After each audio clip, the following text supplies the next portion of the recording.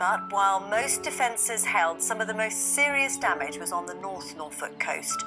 Alex Dunlop is in Cromer for us now. Alex. Well, Amelia, just take a look at the size of this rock, and now imagine this and thousands of others being picked up off this beach behind me by the wind and the waves and then hurled against the seafront in Cromer.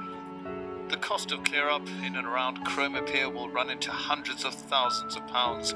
Chris Taylor filmed the storm hitting Cromer on Friday night. Rocks the size of your head here, and there's serious amounts of power there. And the benches along the prom, big heavy metal benches, were being swept along the prom in the water.